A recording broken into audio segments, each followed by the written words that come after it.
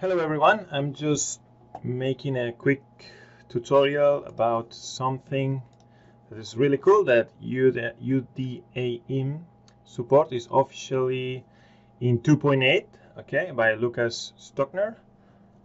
Thanks to Blender developers. Anyway, I just want to make a very quick video showing how it works, because I think it's really cool, and actually I'm gonna use it in a project that I'm working on.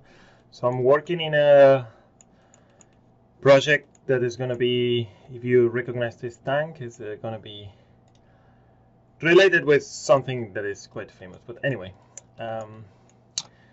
so I'm going to remove this guy. I'm going to create a new monkey, default monkey, because it have basic UVs. Okay, so UVs, and I'm going to create copies of this mesh. Okay, so I have three monkeys in this object. Okay, three geometries that are the monkey, and they all have the same UVs. Okay, so if I move this, okay, I'm moving the UVs only of this one. Okay, so they have all the same UVs. So what I'm going to do is going to shading, create a new material, press Ctrl Shift T, no, sorry, Ctrl T, not Shift, just Ctrl T to create a basic texture. Okay, so I'm going to create a new texture. I'm going to call it 1001, and I will show you why. Just like that. Okay, and instead of generate it, I'm going to call it tile it. Okay, tile it. Okay, so now I'm going to go to texture pane. This so I have this tile it texture. Wait, UVs, sorry. Go to the UV editing. Here it is. File, tile. Okay, fill tile.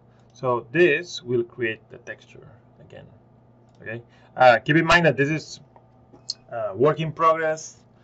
They're still working on it. Actually, I'm using 2.82 Blender Alpha, so this is like highly in development. They just implemented like 2 days ago, I think.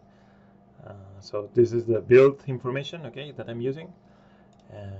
So in the future, this could change a little bit, but I'm really excited about it. Okay, so maybe it's not production ready, but it's really cool that we are getting it very soon. So I have filed this tile. Okay, so I'm gonna save that image. Save as. This is a test that I made. So as you can see, it's already creating the .1001. So I didn't need to do that. But anyway, I'm gonna just save it. Okay, save that one. And now I'm gonna create a new tile. And I'm gonna create a new texture, and I just change the color a little bit just to make sure that we can see the difference. Okay, so and I'm gonna create a new one just to play. And this one I'm gonna fail again, and I'm gonna create another color. So I have these textures.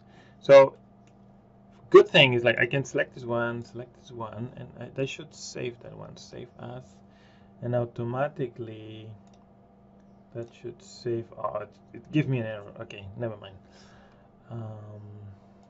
So I'm gonna remove those. I'm gonna create a new one, and I see if I can image open the ones that I was using before. This would be this. Damn it, it doesn't work now. I have to go to the texture. Cool. And let's create a new one. Okay, boom. So just to test. So in theory, if I should change here to view to render. So if I select this UVs and I move those here, so I'm gonna press G to move X1. Okay, so I'm using that one. Okay, and this one. So if I create a new one, let's create that one file with an image. Okay, and this one I'm gonna move to. Okay, and this it's pink because it doesn't really recognize that texture. So in theory, what I should do is just save that. Let's see if I can just image save. It save everything. It only saved that one. Image save as. Oh, it saved all the images. Perfect. So once you have created and you save, it saves all at once. That's cool. That's cool. Cool. Well, as you guys can see, and the amazing thing that it works with texture paint. In theory, I was using it with texture paint and it was working. So here I have this texture. Yes, you can see. Well, I can just paint there, and it affects this one. I paint on this one, and it affects this one, and I paint on this one, and it affects this one, and it all works with one single image connected to the shader. So I can use the same shader. So if I want this to add more metallic or whatever, let's make some subdivisions and make it a little bit more nice. Okay, so it's a metallic color, it's a metallic shader, but I can use different texture for the color path, and I can use that for roughness or everything, or all the images basically, all the inputs here. So I think it's amazing, and it works now. I was just testing it, and I thought I'd just make a quick video about it. And yeah, it's great. It's working really well. No problem so far. I think there is some. I was reading. If you read this thread on Blender artists, people is testing it. Really cool information here. So take a look. Some people have problems with NVIDIA graphic cards, but it's, as I said, this is alpha. It's in development, so it's really cool. Anyway, this is the quick video. So thank you. And so so about the naming conventions, like basically UDIM, if you just quick Google UDIM UVs, and you will find tons of information. Okay, so just click the first one. Okay, it's a Foundry website, so creators of model, but it's a standard system. So the good thing about this is like a standard system that most of the 3D software use, and now Blender use it as well, or will use it as well. So basically this is the grid, like, so 1001 it will be the first image, 1002 will be the second image, and so on.